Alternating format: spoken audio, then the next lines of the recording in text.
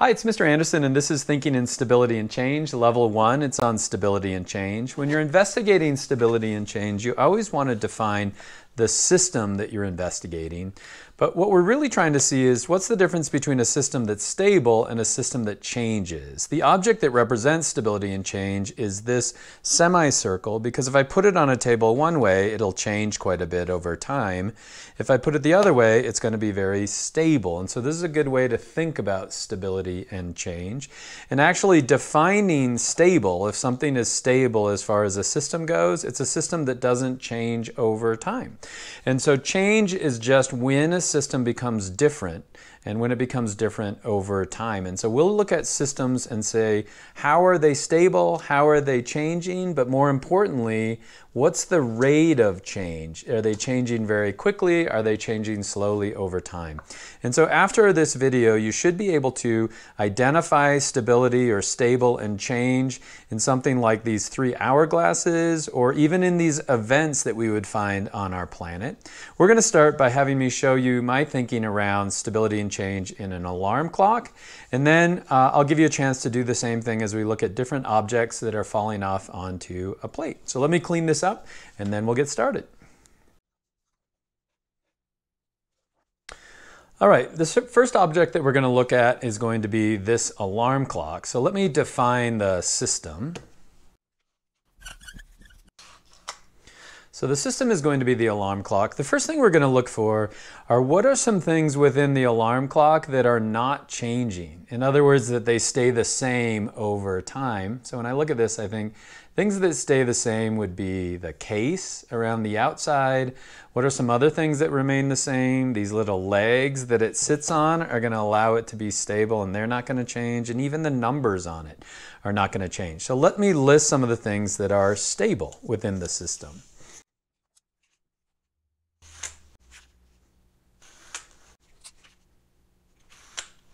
And now within the system, let me try to figure out what are some things that are changing within the system. So the things that jump out right away are just going to be the hands of the clock. And so let me write those down.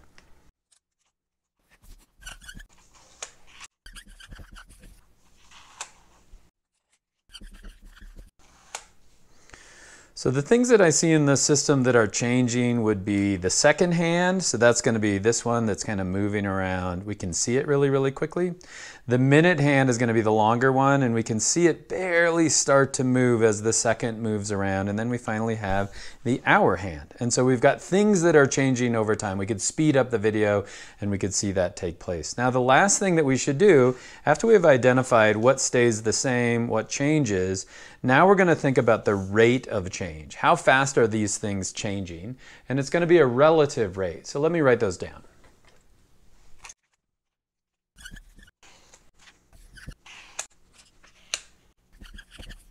So within the system of the alarm clock, we have parts that are stable, like the outside, the face, and the feet.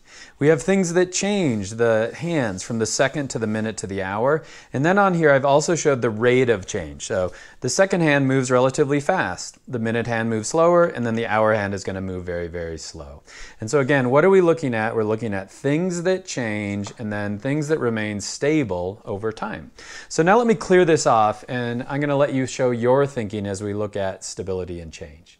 Okay, for the second example, what I'm going to do is just do a little demo here. We're looking at 3 different materials. And so what we've got inside, we've got a piece of wood, we've got a container, and then there are 3 different materials. This is silly putty. The silly putty is sitting in here. We've also got some purple slime, and then we finally have some glitter. So let me define the system. All right, so the system that we're studying are going to be these materials. What I'll do is I'll tip it. And so as I tip it, you'll be able to see it from above. We'll be able to see the glitter hopefully falling off into this plate. So what I want you to do is watch very carefully as I turn it, because you're going to be thinking about things that remain stable and things that are going to change. So let me start with the glitter.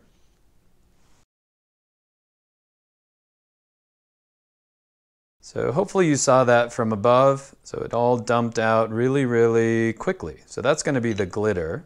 Next thing I'll do is I'll turn the slime on.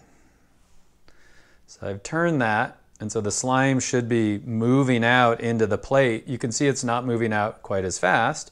And then I could do the silly putty. So if I put it like this, you can see in both of these, we don't see much change. There's not much change in them. They appear to be fairly stable. But let me clean these out of the way, and I'm going to show you a time-lapse video of the same thing. Okay, what I have here is a time-lapse video. What I did is recorded me tipping these over earlier. And so what we've got is glitter, so we'll watch that. There'll be 4 seconds of that. But for the other two, I've sped up the video, so we'll take a look at that. So this is the glitter. We've got 4 seconds of the glitter. You can see that's kind of a better angle at it. Now here's slime. I used time-lapse, and we're reviewing this over, you can see, 1 whole hour of time. And now this is silly putty. We're looking at this over a 24-hour period of time.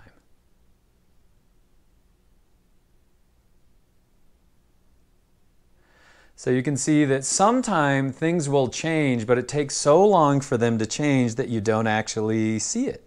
And so certain things are really fast, like this glitter, but certain things are going to be a little bit slower. So do they change? Yeah, they change, but they change at a rate that we can't always see. So let me move this out of the way, and let's hold on, let me pause. So if we pause for a second, what I'd like to have you do is fill out stability and change. What stays the same, what changes, and what's the rate of the change.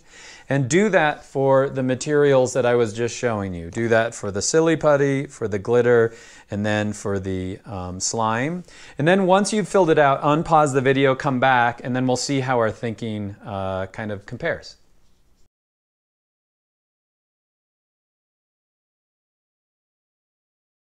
Okay, the first thing I would think about, since this is our system, are what are things that are going to remain stable throughout that whole time? So let me list those out.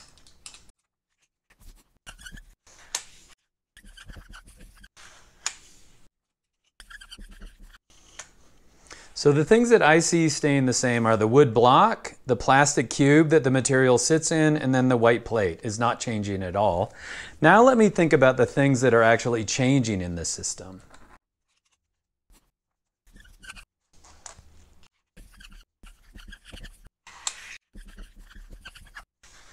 So the 3 things that I see changing are the glitter just falling out of the plastic onto the plate. We see the slime over time flowing into the plate, and then finally we have the silly putty moving. Now the last thing that I have to do is I have to start thinking about the rate. Which of these move fast and which of these are going to move slow? So let me start with glitter.